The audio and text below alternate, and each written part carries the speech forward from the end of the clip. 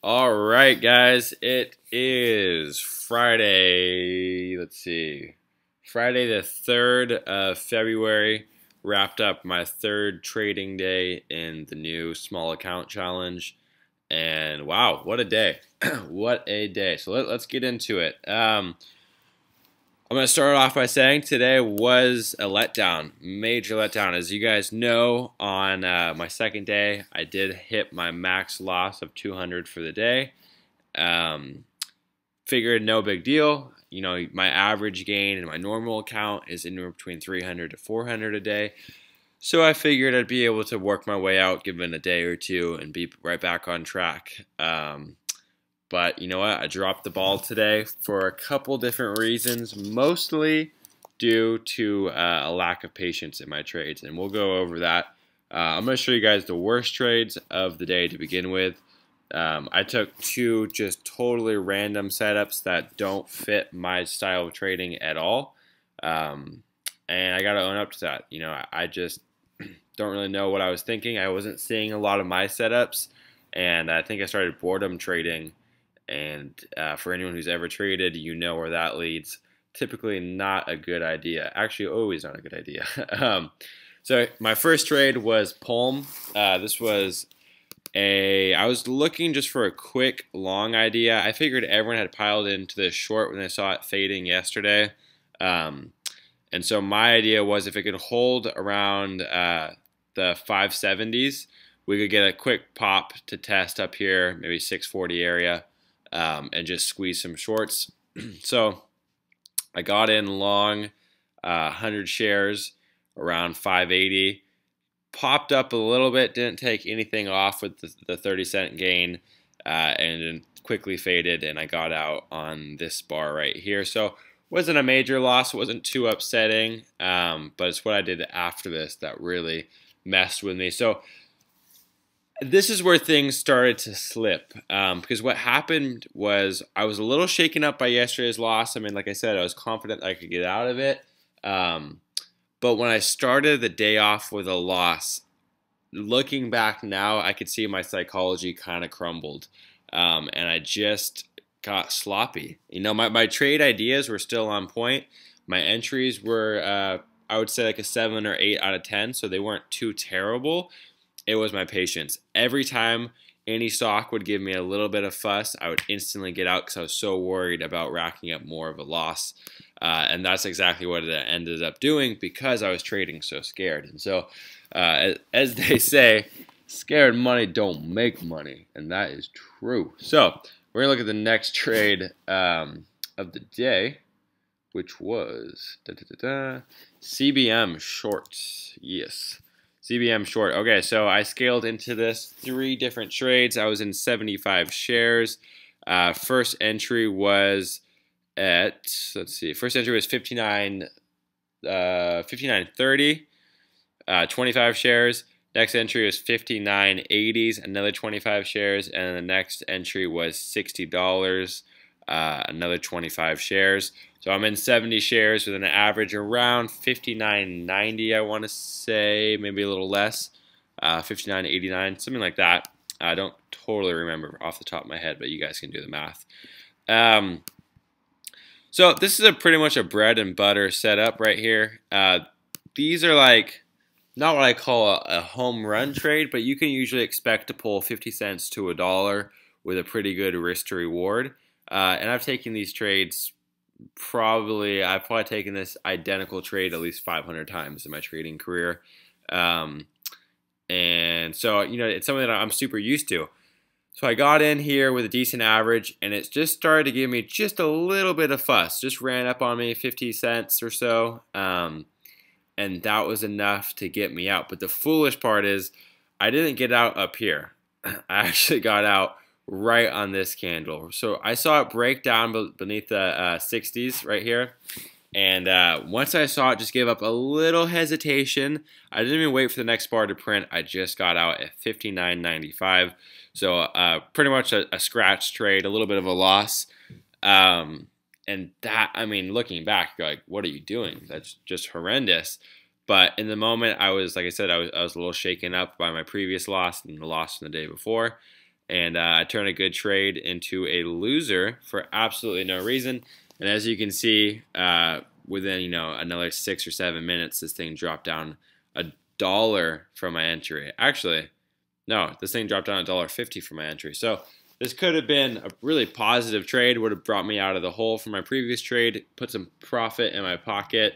But my lack of patience and my fear actually led me to close trade for a loss, which is pretty hard to believe when you look back at it. But so it goes. Next trade. Oh man, embarrassed to show this one. This was a rough one. Palm. Man, I was the sucker on these ones today. So Palm, a similar kind of story. Actually, pretty much identical. Oh, that's sorry, not Palm. My bad. We already talked about Palm. I'm talking about Naked. Naked. Pretty much a similar story to Palm. Everyone hates these stocks. People love to short them. The classic low float runner. This thing grinded up yesterday, and I bought off this right here at 370 rather. I was in 150 shares, and I wasn't looking for anything major. I was just looking for a pop back up, maybe into the 450s or so. We got a pop up to 413. I didn't take any profit on this move, which usually I'm pretty disciplined about taking some partials off the table and paying myself. But again, with that fear running the show, I was looking for a grand slam trade. I had convinced myself that this was going to make up all my losses, and I was going to absolutely kill it on this trade, which you can never try to, make a trade a grand slam. It's a grand slam for you when it wants to be, but you don't get to force it. And so really just foolish trading. Didn't take any off the table and took it for a very small loss somewhere around in here. So man, just looking back at these trades are hard to look at, kind of hard to stomach because they're just so bad. It's probably one of the worst trading days I've had in a long time. So let's see, the next one. Da, da, da, da. All right, next one, QRVO. So this bad boy, I've been watching this for a little bit. Actually, well, only one day. I watched this yesterday. I actually took this down short just a little bit here. Got out break even or so. But this is a pretty strong stock. And after this gnarly move yesterday, I was curious to see how it was going to react. And so when I saw it open up in the morning with a decent little pop and then this super tight consolidation, I liked it long. And so I got in long. I believe, I added multiple times in throughout here, but I was in about 250 shares when it was all said and done, with an average that was at 64.13, I believe was my average.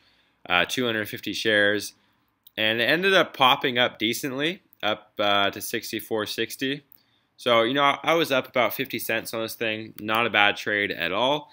But again, given my mindset from the previous few trades, I was thinking that this was going to take out highs. An unrealistic expectation when it's not showing you any signs that it actually wants to do that. But I figured that this was going to be the monster ripper that I was going to cash out in, just like I had that same assumption with the previous trade. Ended up not taking a single partial off of this trade, and ended up closing it for a loss down here. Really just pathetic stuff. And that's why I'm doing these videos, is to be totally transparent and show myself what I need to work on. And like I said, this is probably the worst trading day I've had in a long time. Not necessarily with monetary loss, but just with how terribly I traded. It seemed like I was just always on the wrong side. Or not necessarily on the wrong side, but always doing the wrong thing. All right, so Macy's. Here's the next trade. Awesome trade. This was a buyout rumor, but it was kind of loose news. And so I was, even with the buyout rumor, I was still watching it. But once I looked into it, it was a little funky. So I was pretty keen on trading this, and I took it in for 100 shares at 33.60. So right on this candle right here when it broke this. 33.60. Let's see, where did I cover this up? I covered this. I don't even remember.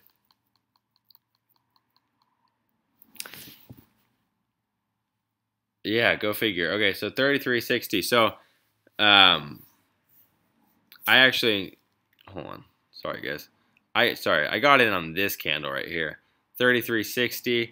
This thing popped at a nasty little wick. I covered 50 shares, held another 50 down to 33.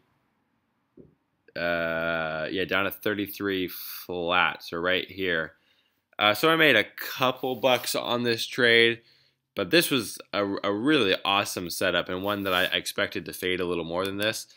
And it ended up fading nearly $2 for my entry, but I didn't hold any piece of it, and I had just a really pathetic share size on it. So this was something that I was confident in. I was willing to risk off of it, but again, I was trading so scared that this little spike right here made me cover half my position, and I didn't re-add once it broke down. I mean, if you see a stock spike and then instantly go red the next candle, you hammer it. That is a beautiful sign if you're taking that stock short. And I was just so out of it, not in tune with my trading, that I didn't even capitalize on the situation. But most importantly, beyond that, I didn't hold any for the move down, and so I wasn't patient. This is what I expected was a good fade, and I didn't even give it a chance to work for me. So that is why I did not make any money today. So next one. The next one is my most unfortunate trade, believe it or not. These are all pretty unfortunate, but this one is far and away the worst trade. So ESPR, loved this one. Show you guys the daily chart. Super strong stock. I mean, not overall, but the last few days. Breaking out of this 14 level. Most people hate this stock, and so a lot of people are piling in short. And what I was looking at was buying this on a pullback and getting some kind of short squeeze. So what we had here was this setup right here. Just a nice little consolidation pattern. And I bought in, let's see, my first entry on this was 50 shares at 14.89. So I got in a little preemptively. Or actually, wait, let's see, where exactly? Did this even hit 14.89? No, it didn't. Yeah, I actually got in lower. So I got in down here at 14.89 and ended up covering this for absolutely no reason. Actually, I have no idea why I ended up getting out of this.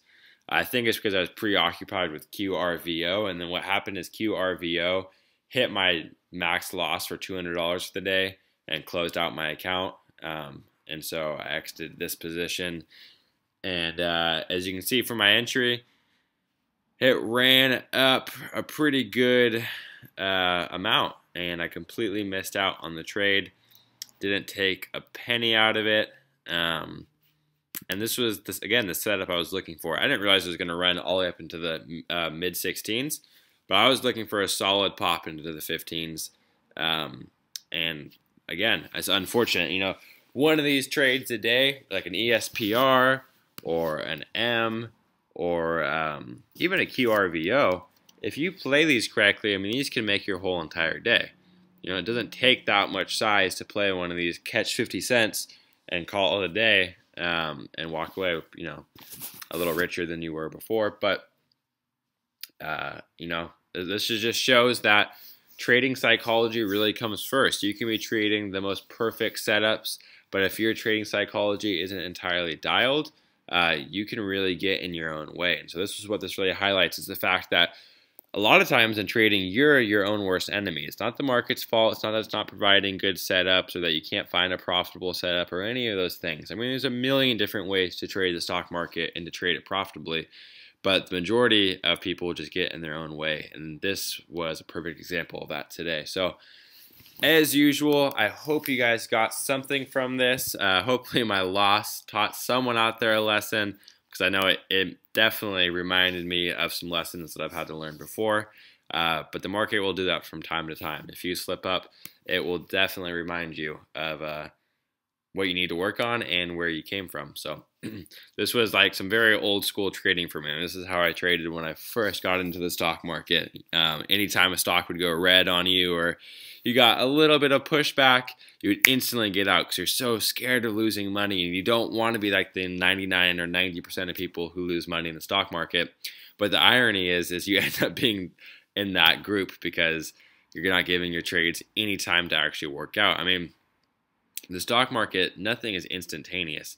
Sometimes you'll get lucky and get in on the right time and it'll just instantly flush out. But a lot of times it takes, anywhere from 15 to 30 minutes to even an hour for an idea to really materialize and for it to show you that, yeah, you're actually going in the right direction or you're playing it correctly. And that's where it becomes, you got to be able to accept the risk on the trade. You have to go into it saying, you know what, I'm going to risk off this level and I'm going to let it do whatever it wants. And if it gets down to that level, that's okay. I've already accepted that risk. So being able to fully accept that risk is a really important factor in trading. So yeah. Anyways, guys, I hope you got something from this. My loss on the day, I'll throw up my P&L. It was a negative $202 loss, which means for my first 3 days or my first week of trading, because I started on Wednesday, my grand total for the week is a negative $350 loss.